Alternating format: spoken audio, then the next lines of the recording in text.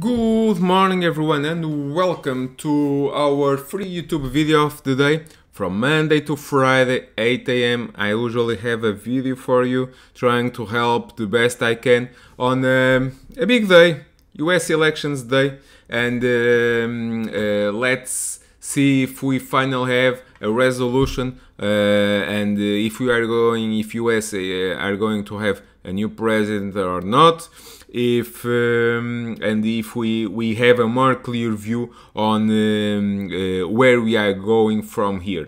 So anything can happen on US elections. I'm not going, and no one can really predict first what will be the outcome if it's Mr. Trump, if it's Mr. Biden, or if it's no one. At least until January. So no one really has a clue what the hell is going to happen. I'm not going to predict that. I'm going to try to see the action on price, where we are right now and where we can go from here. So starting this morning, the markets are pretty much on the green. So after last week pullback, overall picture after the Europe falling apart last week on COVID cases rising, we started the week with yesterday big move up on the Europe and also US markets, and this morning we are giving a follow through for the upside. So from there, bull case scenario at least on the last 2 days on action. But let's look into the charts and see where we stand right now and where we can go from here. So starting with the SP500, SP500 futures up more than 1.4% this morning, and where we are, and are we on a bull or on a bear camp scenario? So what we have here? We had on October we had a very big fading since we retested the breakdown. So on September we had an ugly breakdown here on the SP500, bringing a big correction on September, and we recovered this moving average that I have here, and from there we resumed back up, and we had a retest on the breakdown level. So once a support is broken, it becomes a resistance. So we retest that. It was on a Monday, if you remember. It was a Monday before, for example, Apple event, before the Apple event on Tuesday. So it was on a Monday with a big gap and go, squeezing the shorts, stringing a lot of the stocks and forcing a lot of shorts to cover, retesting the breakdown area and faded after that. So on the first touch, the resistance hold. Okay, so and from there we had lots of selling. We saw also tech names fading after earnings. We saw lots of volatility, lots of uncertainty, the second wave of COVID on Europe affecting the overall market, and we saw price fading below the 821 and 50-day moving average. But right now, what we see to start the week, on Friday we put a low, and yesterday we made a higher low on SP500, a higher low versus Friday and also versus September. So what we know right now, we know that we have a higher low versus September. We also know that we recovered the moving average, and right now we are above the moving average that we recovered on September. Now what? If you pay attention, one of the important things that we saw on September to recover the bull case scenario, it's to recover price, to recover as fast as possible the short-term moving average. So we need, for the SP500 bull case scenario, we need above 3372, 3373. That will put pressure for resume back into 3400. But we need to see it, and there is something completely different from now to September. It's US elections. So tonight we are going to have US elections, and a lot of things can happen after elections. So if you remember 4 years ago, on the last elections, we saw markets breaking down, big fading, big sell-off after the elections, just to recover it all back. before the market open was almost on the green, was slightly on the red, and after the market open it gone from red to green and it rocket after that, and the market resumed higher in the following months. So anything can happen, okay? So I'm going cash overnight on the short term. I'm going cash. I can hold, and I'm holding some shares on the long term, but it's for the long term. On the short term account, completely on cash overnight, it will be my position. Actually, I've been on cash on options. I've been on cash. My short term account is on options, and I'm on cash for several weeks. Because the risk, in my opinion, is high. The volatility is still too much elevated at 35. The VIX at 35, it's insanely high. So smooth sailing needs VIX below 20, and right now very elevated, and that's a yellow flag for me to hold positions overnight, because we can have big gap ups and big gap downs. So here for now we have higher lows versus September. We are recovering. We recovered the same moving average that put price and bring market higher into October.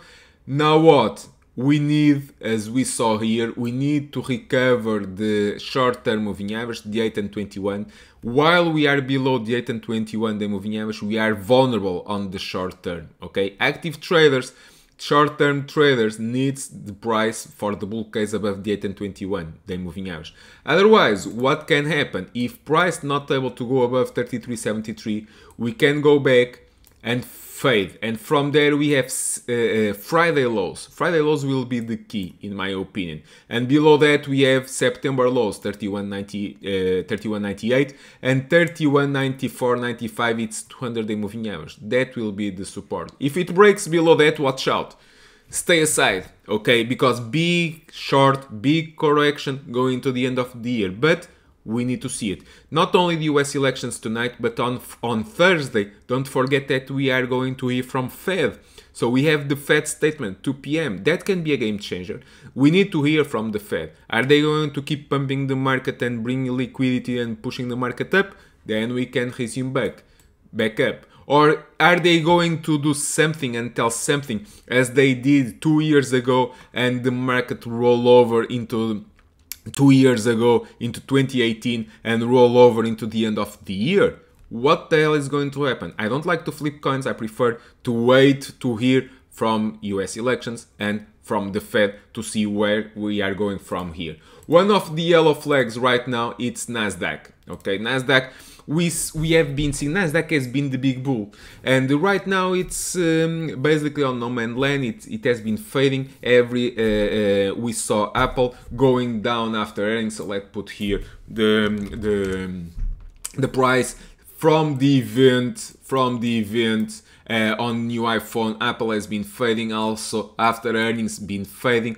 Price is below the 821 day moving average. If we remove price, we had a bear cross here. Look from the bear cross, look what happened to the price going all the way into 107, and the bear cross was here, okay, 2 weeks ago, and we saw price fading into 107. Now what? We are holding a big important support level. What is that level? It's 107. It's right at my moving average. So bear case scenario is below 107. Below 107 we have 103. We have $100, 0.8 the support before entering the gap, and we have a gap to fill 96.3. We also have 200-day moving average 95. But we need a move below 107. Below 107, crash down.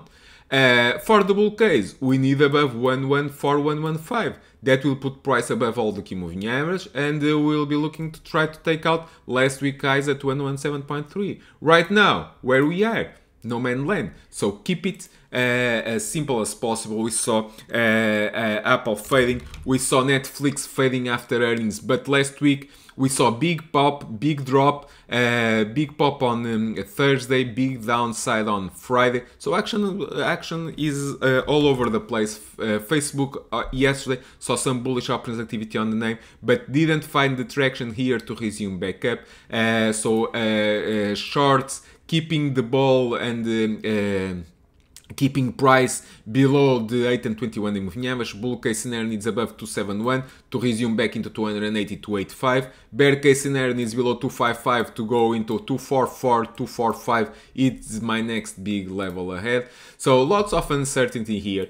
One of the things that's keeping the bull case here pretty much intact, at least on the short term, is Dow Jones, that is trying to recover and pushing price also back above the 8 and 21 the moving average. Didn't happen yet, but we had a nice reversal, 1, 2, 3 days, nice reversal bounce up, but we need not out of the woods, we need above 27,500 to go back into 28k. So right now we are in the middle of nowhere.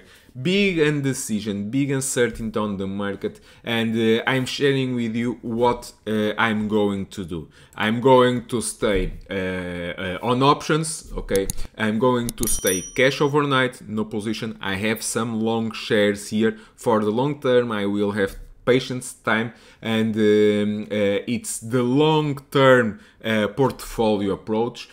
On the short term, on options, I'm going to stay cash overnight because tomorrow we can have a big gap up, we can have a big gap down, or we can stay flat. And if we stay flat, volatility is still too much elevated, and the options premium will get killed either for upside or either for downside. I don't want to lose money. I don't want to flip coins. So for me, it's a very tricky. The odds are not in the favor, in my opinion, to hold positions overnight.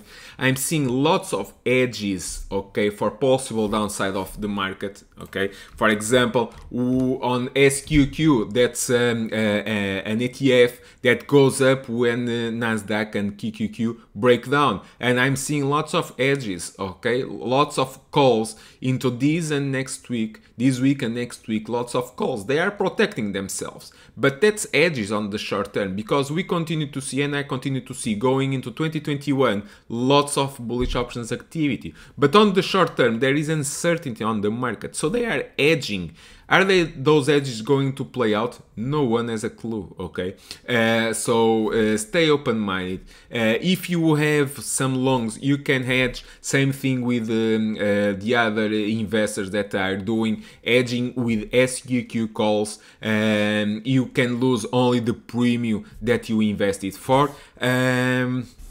If you want to hedge your long-term portfolio. If you are short, in my opinion, you should have started covering the shorts yesterday when we saw the big green open, not giving follow-through for downside from last week. You should have started covering the shorts yesterday. Today, more pain ahead for the shorts if they keep holding the positions. So right now, last week we saw a big selling pressure for downside. Today we are on day 2 of the bounce up on the market, so very tricky. Play wisely, protect your cash. I believe that after this week, after US elections, after the Fed, we will have a more clear view and we will have more opportunities going forward. So right now the rule, protect cash, to be ready and to have the necessary